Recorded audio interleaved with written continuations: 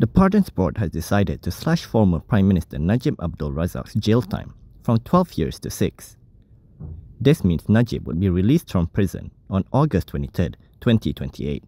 In an official statement, the Pardons Board said they had also cut his fine from 210 million ringgit to 50 million ringgit. However, it said if Najib fails to pay up, a year will be added to his prison sentence, and he will only be released on August 23, 2029.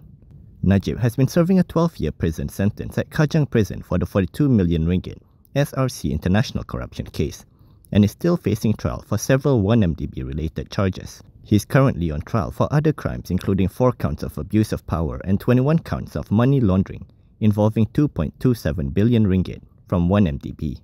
Previously, several publications had published reports citing sources claiming that Najib has been pardoned or had his jail sentence reduced, followed by retractions of such articles.